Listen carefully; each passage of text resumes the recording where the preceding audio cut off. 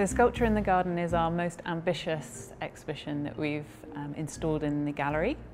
It aims to bring the outside in terms of a full-scale garden in a gallery. So the design for the garden really sort of came about through marrying up both the sculptors that we work with on a regular basis and knowing their work inside out, but also leading the viewer on a journey. So through 3 different areas, through a woodland, into a more formal garden, and then ending with a walled garden.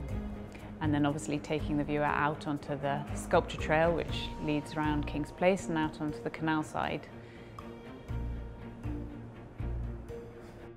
This garden is quite an extreme project. We had 5 tons of wood chip delivered, 5 tons of soil, an awful lot of log roll, and also our very large sculptures as well.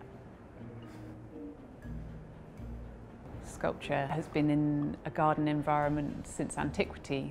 There's evidence obviously from Pompeii and Herculaneum, many other examples of sculpture being seen in an outdoor environment, even if it's legendary, like the Hanging Gardens of Babylon.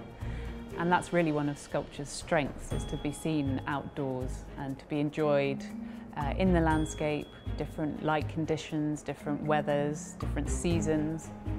And that's what we've tried to bring here. Well, nowhere else in London can you see this range of artists in this kind of setting.